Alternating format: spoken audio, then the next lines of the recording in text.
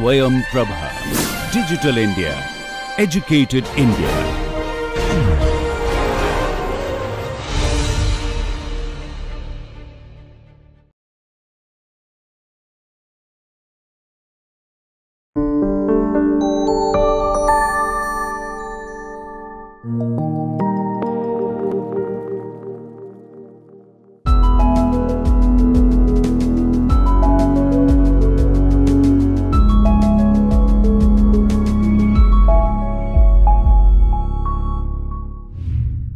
Today we are discussing very interesting and very useful relevant topic, that is the how this motivation is related to the leadership.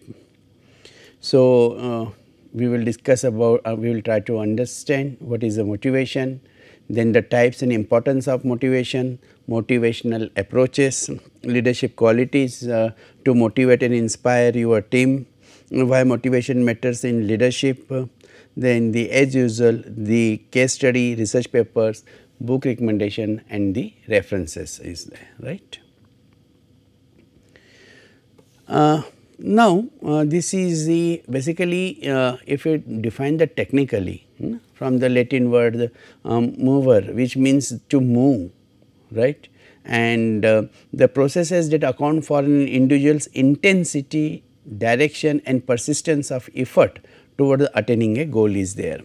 So, here we will find that is the whenever we are talking about the individual's intensity to work, intensity to do, right, and naturally here that process of direction is very important. Do, but what to do, when to do, how to do, where to do, right. So, therefore, in that case the direction, especially what to do and when to do is there, right, and persistence of efforts towards attaining a goal. So, that goal which we want to attain.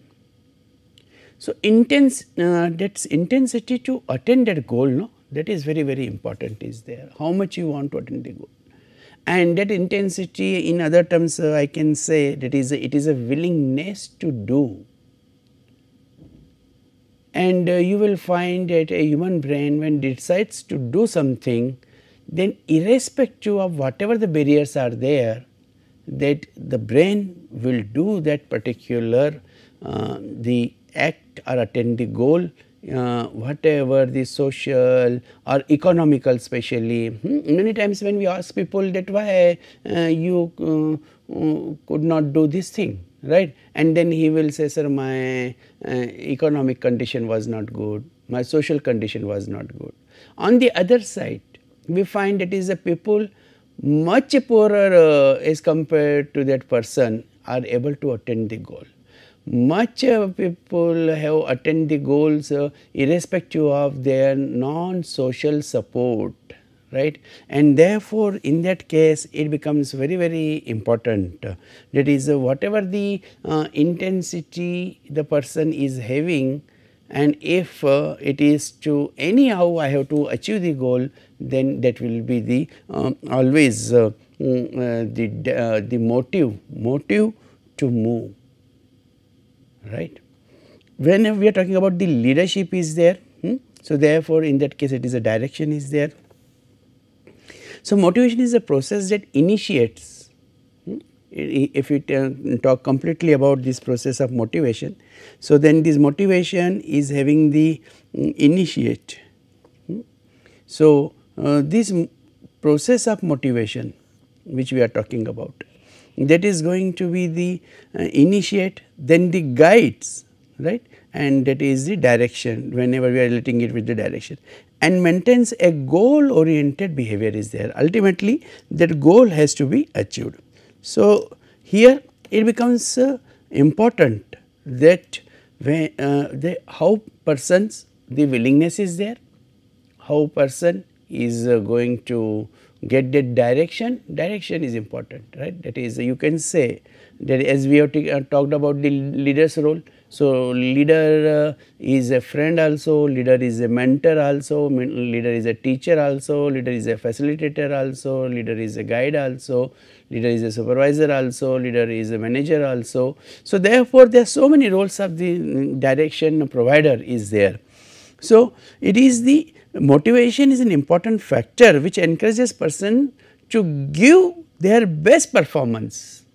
And recently we have seen in the Olympic that is Mirabai Chanu and Neeraj Chopra. So, these are the examples to give their best performance, and in hockey teams also in India. So, that is the that help in reaching the enterprise goals. So, therefore, these the best performance, no. So, whatever the best performance is there, in our context we are talking about the enterprise goals for the players, it is the best performance they have given. So, therefore, in that case we will find that is the whatever the motivation level of the performer is there irrespective of profession. So, he is a player or he is artist in paintings and all, or he is a teacher or he is a student, whatever it is there. So, therefore, it plays a very important role in attaining the goals is there. So, lot of research has been done, and then it has been seen that is the certain definitions which are relevant to in our context discussion is Berelson and this Skinner, a motive is an inner state, it is an inner state. So, that is a cognitive state that energizes, activates or moves and directs or channels behavioral goals are there. So, therefore, it is the internal energy, right. Energy which he activates.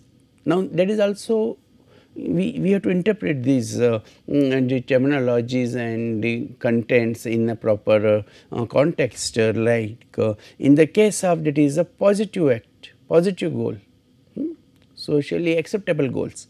So, therefore, in that case that will be the energies and that will be activation, right. So, towards that positive goals, right, and as a result of which the goal has been achieved. Joseph Cohen has defined motivation as the inner thrust behind the behavior is there.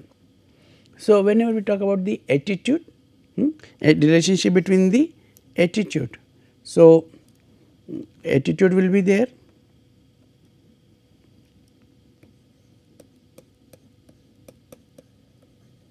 and this attitude will lead to the behavior. So, that the inner thrust behind the behavior. So, inner thrust is attitude, right, and naturally behavior is an action. So, this is the action we are talking about. Now, means it is required both, it is required your cognitive level and it is also required your action, and therefore, in that case you will find that is the whenever we are talking about these particular aspects, then it is very important your state of mind and your line of action. When state of mind and action both will match, right, then that will be the motivation will be there. High motivation will be there.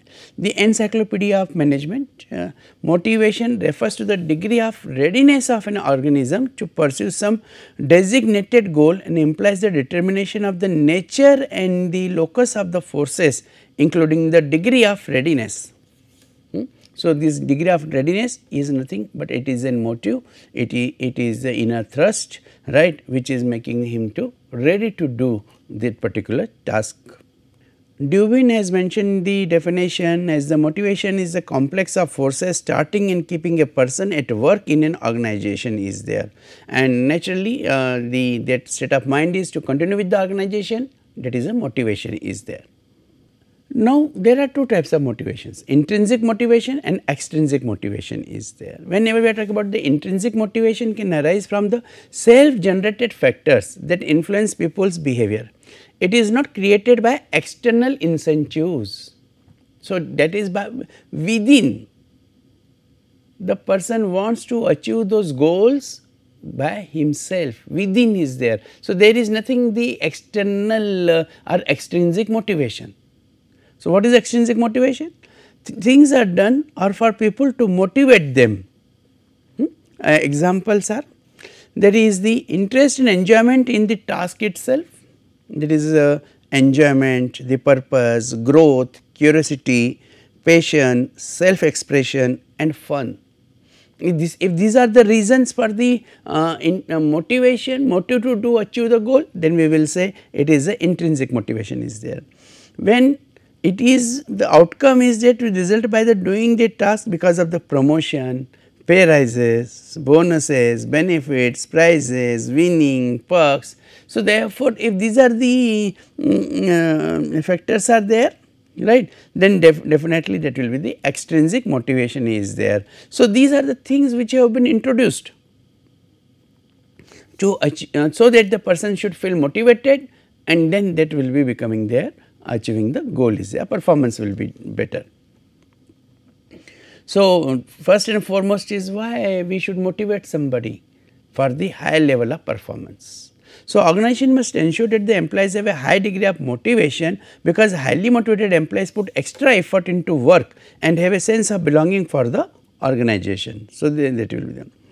Low employee turnover and absenteeism is there, that is the outcome is there. So, person is feel motivated, so he will be at the job, he will not think to leave the job, change the organization, employees turnover will be low and the people will like to come on the work, and therefore, in that case it will be reducing the absenteeism also, and the quality of these production will be better, wastages and disruption in production schedule, that will be minimum. So, low level of the absenteeism causes a low level of the production, poor quality, right. So, therefore, in that case, in spite of that, it is better, that is the person comes himself with a high motivation at the workplace. Acceptance of organizational change, social change and technology evolution happens in the external environmental factors are there, and therefore, that affects the motivation of the employees. So, management must ensure that the changes are introduced in the organization and its benefits explained to the employees, so that there is no resistance to change and organizational growth is achieved. Now, the one example I would like to give, that is the introduction of technology, right. So, whenever we are talking about the introduction of technology, there is a resistance is there. So, I remember in banking industry in India, when the computer was introduced in early 80s, so then at that time it is around early 80s. So, at that time it is that employees have given the resistance, and today we see that whole banking industry including SBI we see, that is the mobile banking, right. So, the growth, the achievement, it has been very fantastic. So, therefore, in that case the whatever the changes are there, so first they demotivate you because they make you unstable, but the changes are better, and therefore, in that case there is no resistance to change and organizational growth is achieved. Then organizational image, employees are the mirrors of any organization, right. You see, that is the, if you want to know the culture of any organization, then you can just watch an employee who is working at the organization, and then you will find that what type of the culture is there in the organization. Regular training and development program should be organized to keep employee updated with latest skills, right. So, therefore, in that case those type of the regular programs which will be keep on them motivating, keep on them making the high gradation skills. So, therefore, they feel upliftment, and whenever they feel the upliftment at the workplace, so then definitely they will be having the more motivation. It will have a positive impact on the employees, and the image of the organization will be improved. Now you see, that is when the employees are doing better, organization's image is better. Organization's image is better, employees are more motivated. So, it is a vicious circle.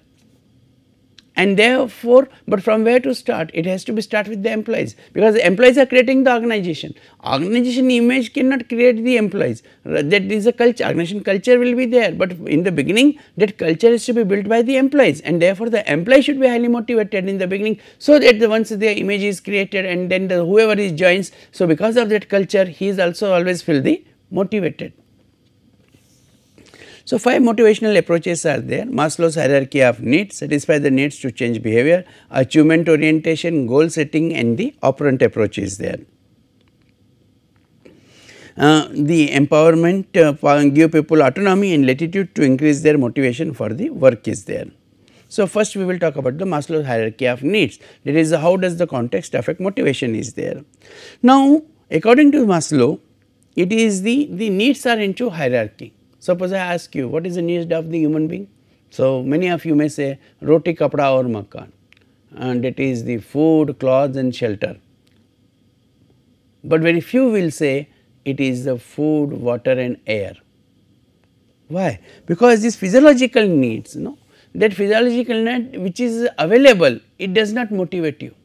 But a person who is having the, suppose he is living in such a part of the country where the water supply is very difficult and therefore, he has to bring the drinking water from the long distance, then definitely somebody says no, you will be shifted to that place where the water is ample water is available.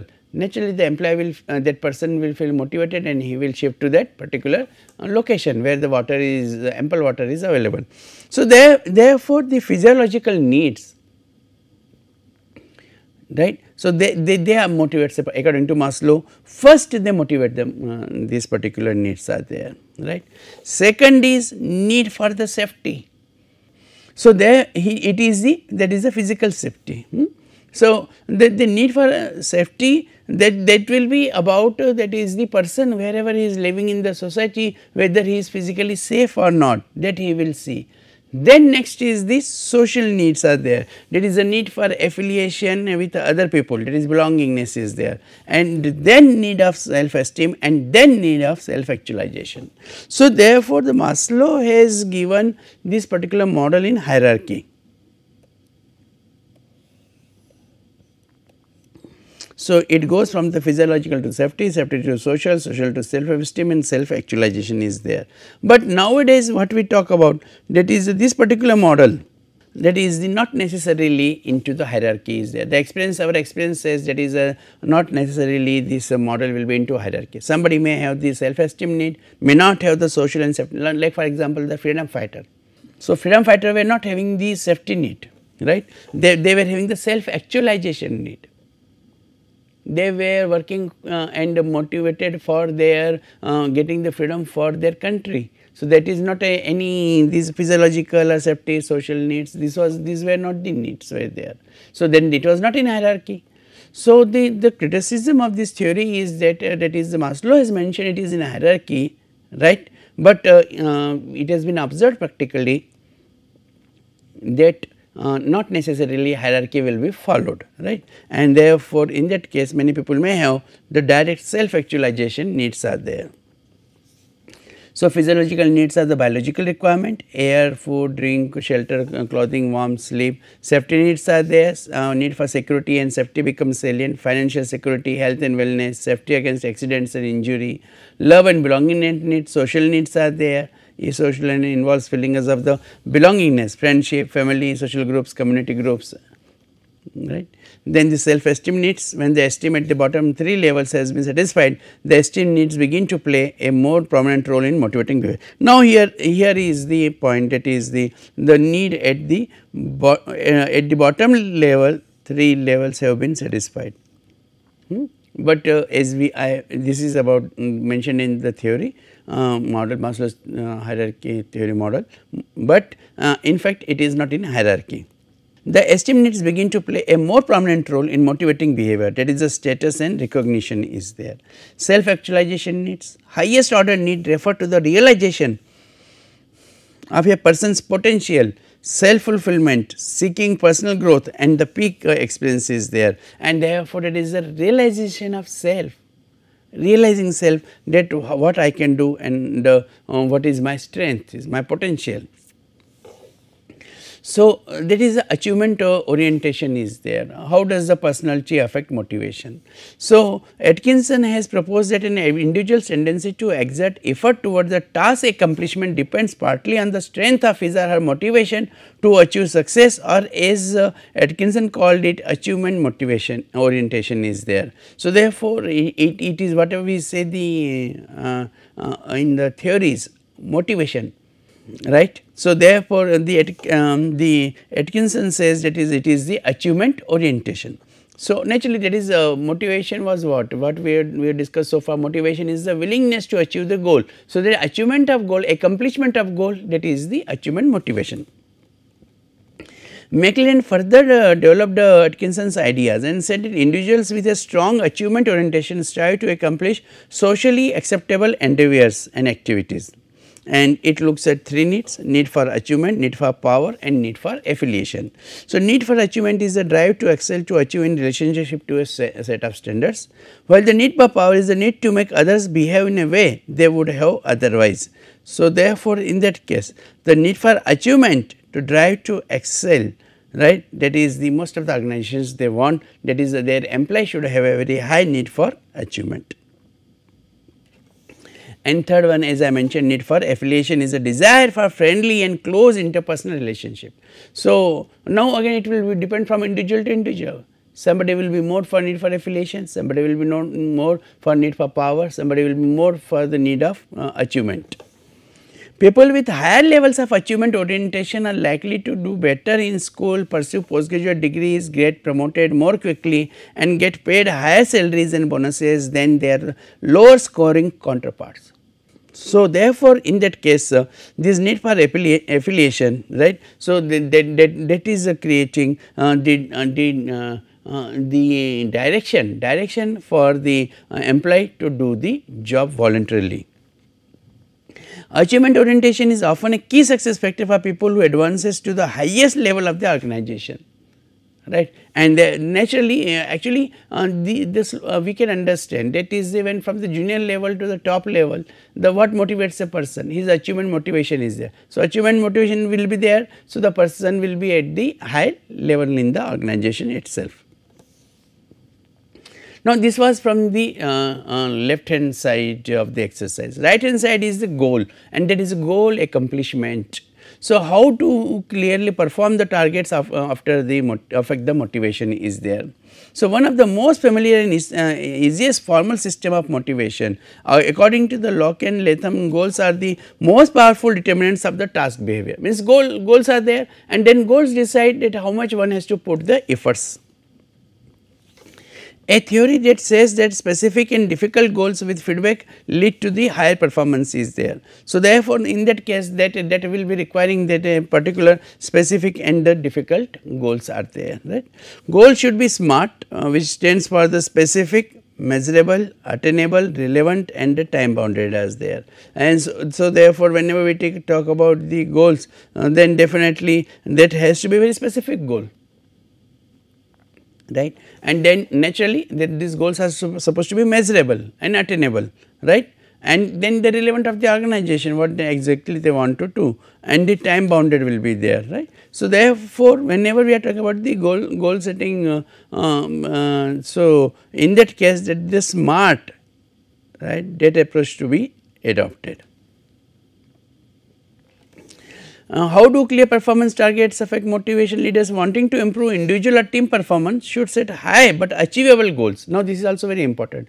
The goal should not be so difficult, that is it is not achievable. Whenever the person feels no, that is this goal is not achievable, then in that case it will be difficult for him, that is to keep motivated, because he starts believing that this is impossible.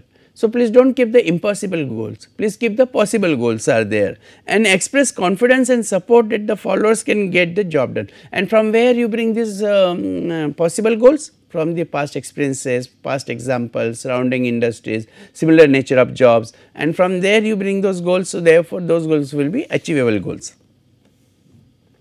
So, the followers can get that particular job done.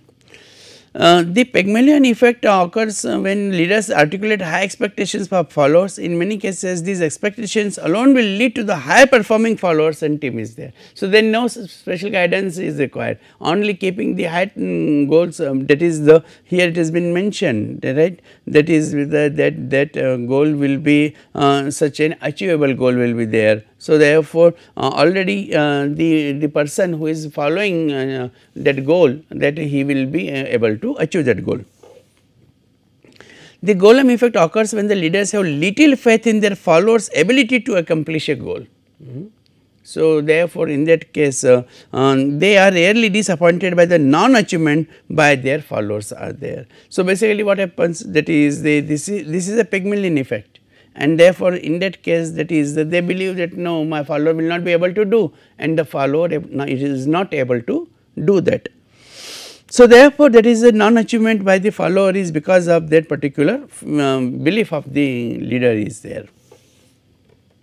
So, the operant approach is there, right, and one popular way to change the direction, intensity or persistence of behavior is through rewards and punishment.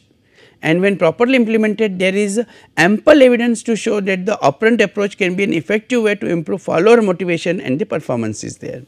So, that is a reinforcement and there is a punishment, and the positive is there, negative reinforcement behavior is there, the positive punishment is there, negative punishment is there. And then whenever we are talking about the positive reinforcement, yes, the naturally better results will be there. Whenever we are talking about the operant conditioning is the punishment, then definitely that positive will be low and the negative may be high. However, it will depend on the situation itself. By improving the followers motivation and performance requires several steps. Clearly specify, specific goal is to be there. Determine if those behaviors are currently being punished, rewarded or the ignored, right. Find out what followers find rewarding and punishing. Now, this is that will depend upon the follower, that he will decide what is rewarding and what is not punishing. So, suppose you are talking about the working up to 6 o'clock. So, that may be for the rewarding for somebody, somebody may be punishing is there. So, therefore, your interaction with your followers is very, very important. Be careful while creating perceptions of inequity when administering the individual tailored rewards are there, and therefore, in that case we have to create the individual based rewards. And the leaders should not limit themselves to administering the organizational sanctioned rewards and punishment. Rather, leadership practitioners should administer rewards and punishment in a the contingent manner wherever it is possible. So, how to do? By empowerment. Empowerment is the final approach to motivation. Some people believe empowerment is about the delegation and accountability. It is a top down process in which senior leaders articulate a vision and specific goal and hold followers responsible for the achieving them. While the others believe empowerment is more of a bottom up approach that focuses on intelligent risk taking, growth, change, trust and ownership. Followers act as entrepreneurs and the owners who questions rules and make intelligent decisions are there, and accordingly they will be performing on the basis of the empowerment to the employees. The psychological components of the empowerment can be examined at both the macro and micro levels is there. Three macro psychological components under the empowerment are the motivation, learning and stress is there. So, these macro psychological components that can be studied. There are also 4 macro components of the empowerment is there, and these components can be used to determine whether employees are empowered or unempowered, and they include the self determination, meaning and competence and influence is there. The empowerment continuum is there, there is a self determined, sense of meaning, high competence and high influence is there. The unempowered employees are other determined, they are not sure if what they do is important, low competence and the low influence is there. So, leadership qualities to motivate and inspire your team is provide a vision and purpose, set clear goals, lead by example, encourage teamwork, be optimistic and positive, give praise and rewards, communicate with the team and empower team members. So, this recipe of the leadership qualities that will be keeping your employees more motivated and inspiring your team is there. So, and how the motivation is related with the leadership is there. Motivated members make for a stronger team, right, and the better communication equates to more success. Projecting a positive attitude is the paramount. the focus on intrinsic over extrinsic motivation, which we have discussed in the beginning. So somebody will be motivated by intrinsic, somebody will be motivated by extrinsic motivation. Make individual connections that communicate the why, right, that is very important. Praise team members and build motivation, hold people accountable and provide feedback, right. Ask questions often and work towards the solution, and promote a healthy working lifestyle at the workplace is there. As usual, this is the case study that is about the carrot to the stick is there, and then on basis of this you can answer these questions. This is the research paper, principles, leadership and the teachers motivation, right. Self determination theory analysis is there, transactional leadership would predict the controlled motivation is there, and this is the book, understanding the motivation and emotions, right, and then how these motivation and emotions that direct your successful leadership is there. So, therefore, why do they want what they want, right. So, therefore, in that case once you understand, right, then definitely in that case you can provide the right approach of direction. These are the references for the further studies, and this is all about the relationship between the motivation and leadership. Thank you.